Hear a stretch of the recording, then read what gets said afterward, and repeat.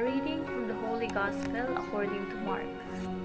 Glory to you, O Lord. In the course of his teaching, Jesus said to the crowds, "Beware of the scribes, who like to go around in long robes and accept greetings in the marketplaces, seats of honor in synagogues, and places of honor at banquets. They devour the houses of widows and as pretext recite lengthy prayers. They will receive a very severe condemnation." He sat down opposite the treasury and observed how the crowd put money into the treasury. Many rich people put in large sums. A poor widow also came and put in 2 small coins worth a few cents. Calling his disciples to himself, he said to them, "Amen, I say to you, this poor widow put in more than all the other contributors to the treasury, for they have all contributed from their surplus wealth, but she, from her poverty, has contributed all she had, her whole livelihood." The Gospel of the Lord. Praise to you, O Lord Jesus Christ. For our reflection, dear parents, students, and colleagues, always be reminded that Jesus always notices any effort you make that is made with love. What is important is what Jesus sees. There is a large crowd in the temple area in today's Gospel, but Jesus especially sees just one person. Many people there are putting their donations for the poor into huge brass jars that ring loudly when a large coin drops in for all to hear, just as some donors wanted. The coin the woman puts in is so small it makes no sound at all, but Jesus notices. If you saw the woman's donation, you would know. She accomplished nothing for the poor. What she gave, which was all she had, was so small that it could not have helped anyone at all.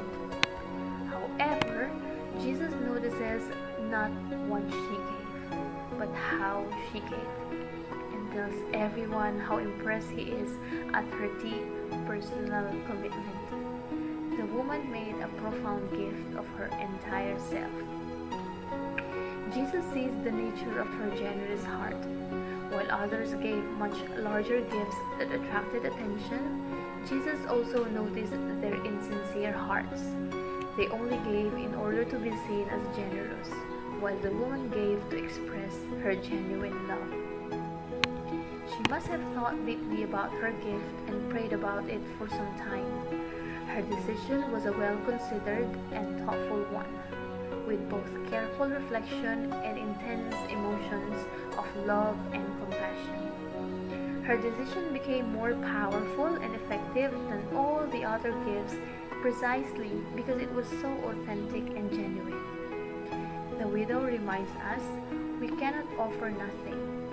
Therefore, make every generous donation, large or small, every kind word, every thoughtful gesture, every prayer, your personal gift of genuine love, and our Lord will surely notice.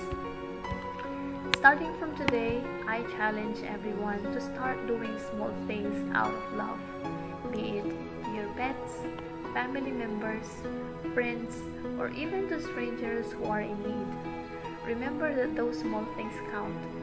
They make a great difference to this world, most especially during this time of pandemic.